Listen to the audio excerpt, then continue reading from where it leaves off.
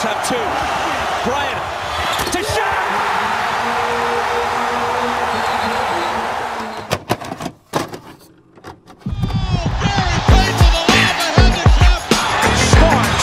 Hey guys, this is Dominique Wilkins. Hey, this is Sean Kemp. This is Gary Payton. Hey, this is Pau Gasol. NBA fans, what's up? This is Vince Carter here.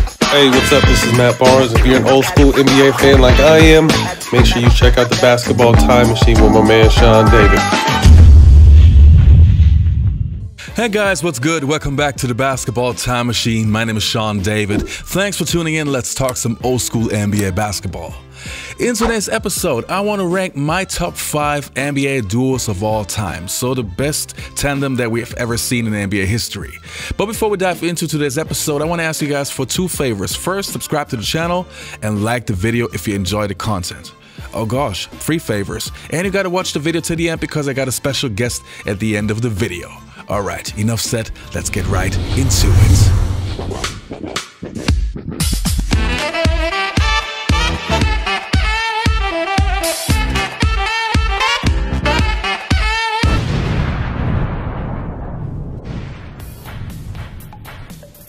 So what exactly are the criteria that I used in order to put up this list?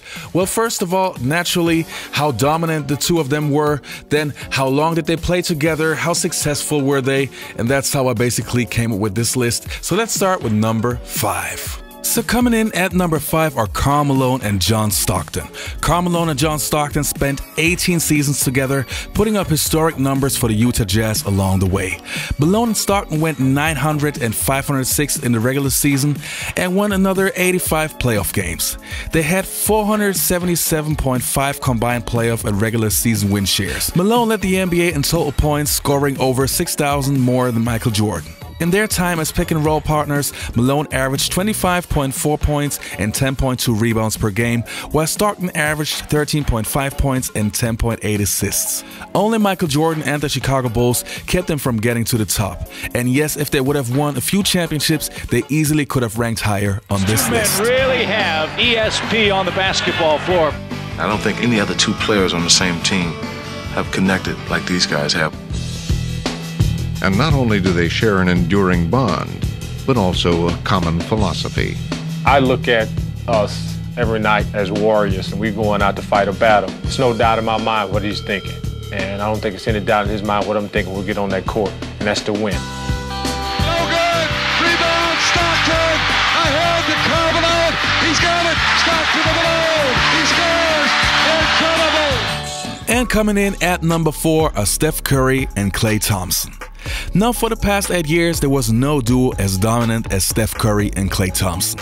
And yes, today's NBA is not as competitive as it used to be, but we have to give credit where credit is due. Both players are sensational talents, and they got the championships to prove it. If Klay and Steph are healthy, the Warriors are always competing for a championship. And I'm pretty sure that they will win at least another one before they both will retire.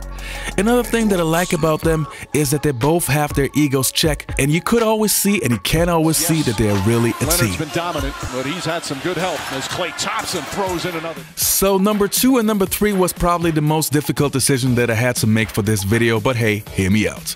So coming in at number 3 are Kareem Abdul-Jabbar and Magic Johnson. 10 seasons, 5 championships, 3 MVPs, and 19 All-Star appearances. That's all Magic Johnson and Kareem Abdul-Jabbar did with the Los Angeles Lakers. Johnson was the architect of the Showtime Lakers, and Abdul-Jabbar was the veteran center with a dominant post move. They went 506, 179 in the regular season, and 110-47 in the playoffs together.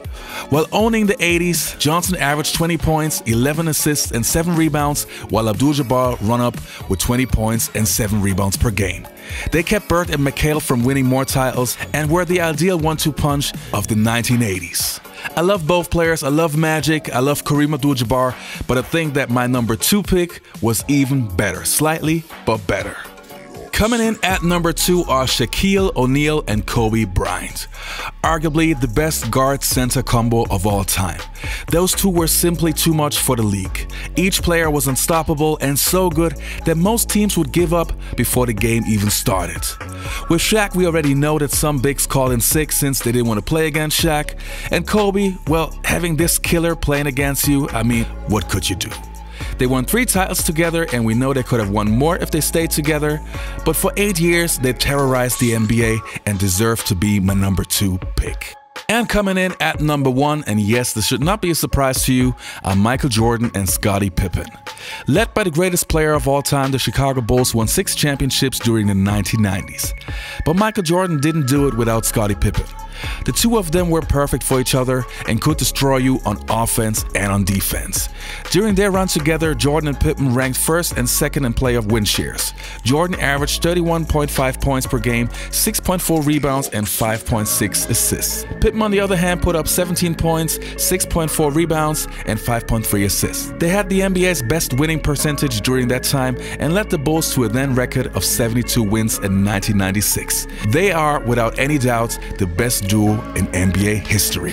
So now that we talked about some of the greatest duos in NBA history, I want to talk with a man who's not only an expert in old school NBA, but a man who also has his very own basketball league.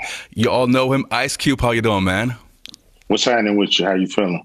Good, good, good, good. Now, as I mentioned before, you are not only an old school NBA fan, but you are a true Los Angeles Lakers fan. So I have, before we talk about the Big Three League, I have one specific question for you. For you as a Los Angeles Lakers fan, how great was the Kobe Bryant, Shaquille O'Neal era in your opinion? Well, I think it was very dominant. You know, I grew up in the, watching the Showtime era, and, the teams were, pretty much evenly matched. You would go into every finals not knowing if the Lakers could pull it off because the other teams were so formidable. So, with the Kobe Bryant, Shaq Lakers, they was just so dominant. Yeah. You kind of knew that they couldn't be beat when they were just playing together, playing the right way. Especially with Phil Jackson coaching. Yeah. When I did my ranking of the greatest duos in NBA history, I had a very hard time to think which duo was better, Kareem and Magic or Kobe and Shaq. And I came to the conclusion that I ranked Kobe and Shaq a little bit higher because they, in my opinion, were a little bit more unstoppable. But since you were such a Showtime fan, would you agree with me, or do you rank Kareem and Magic higher? I agree with you. It was just pure dominance.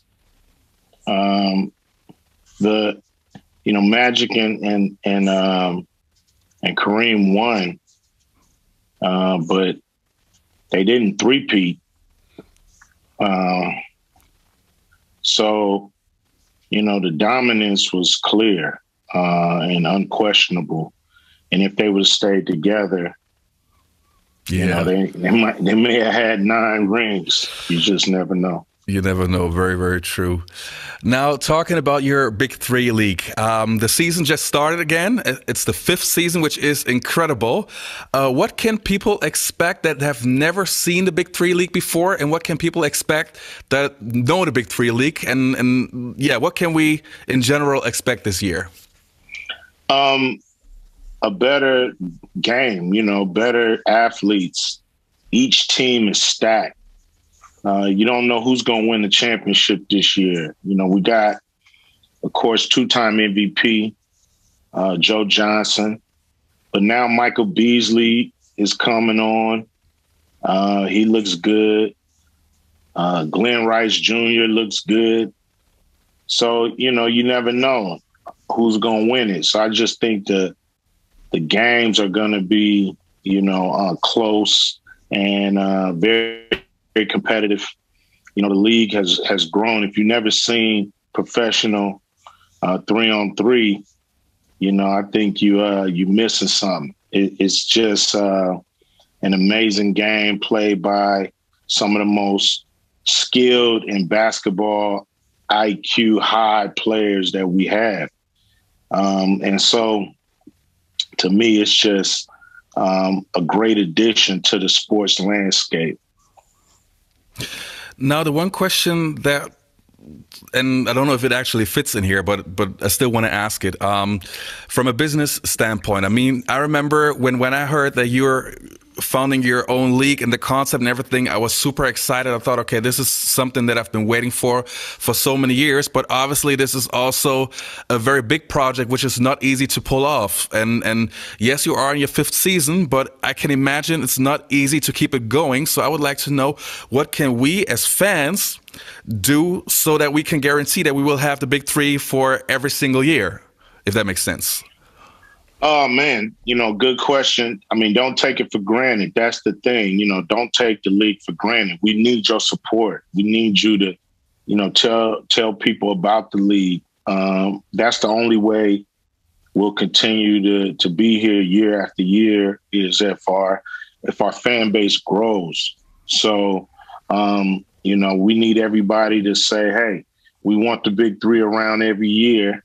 And we need everybody that love the league to support the league. I know, the league has been here 5 years. We rolling, but just don't take it for granted. Absolutely. Now, one more question before I let you go. Now, my audience is old school NBA hardcore fans. And for you that haven't seen the Big 3, there are many legends involved in the Big 3. We have Gary Payton, we have George Gervin, we have Dr. J and those guys. So I would like to know from you, Cube, how difficult was it to convince those legends to be part of your league? Because this is something that, those names speak for themselves. Not very difficult. To me, if you have vision and you can see what this league, has become and can continue to be, you see the picture, you see the vision, and it's still, basketball played at the highest level, by the most skilled players, when it comes to the Big 3 style of playing. So, these are people who understand, what it takes to grow a league like this. They're totally committed. It's a family environment. They own a piece of the Big 3.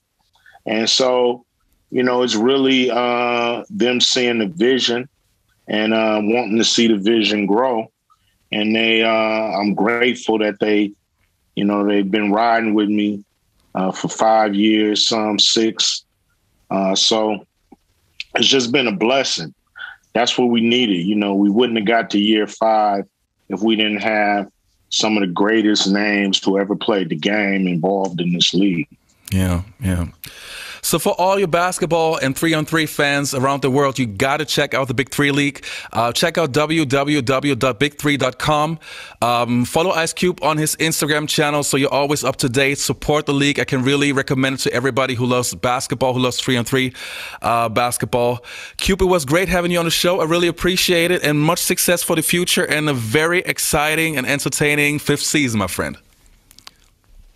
I appreciate that. And for everybody that want to check out the Big 3 around the world, you can check us out on DAZN. You can check us out on Vire TV, or go to the Big 3 YouTube channel. You can check out the games there live. So appreciate it. Salutes. And thanks for covering the league.